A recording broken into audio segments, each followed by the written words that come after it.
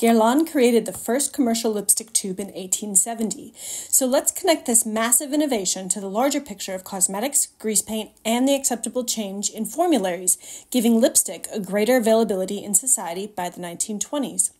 In 1872, just 1 year after the release of the tube, the common formularies state paints and rouges for the skin are objectable preparations, and the use of them extends very little beyond theaters.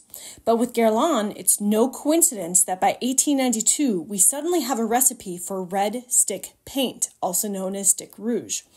The words connecting it to theater tube grease paints are left out. Now, with a base recipe, apothecaries and cosmetics and perfume makers were able to make and sell stick rouge to the public. Previously, fatty rouges and paints were many times lumped under headings that would say theatrical paints. But in 1898, we suddenly see separate headings for rouge face paints versus theatrical paint.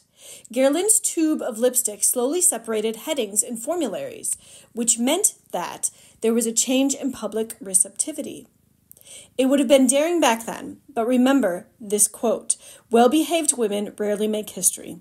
It was those women who bought and used the first tubes of lipstick in those formularies who blurred the lines of everyday wear and theater to help transform a change in makeup, cosmetic products, and its accepted application.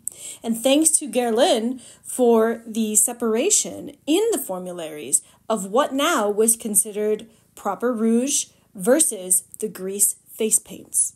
Now, were these first lipsticks and grease paint recipes safe? Not always, but by 1912, we see a generalized and updated, healthier recipe for theatrical grease paint using safer pigments. How did they perform? Well, by 1914, actors were complaining to Max Factor that they did not like the oily finish, so he began to compound his own, which led to another crossover of cosmetics for the everyday woman and those who used them in theater, just like Guerlain's first tube of lipstick. Further, changing the ideology of what was acceptable for rouge, lipstick, and the women who wore these cosmetics.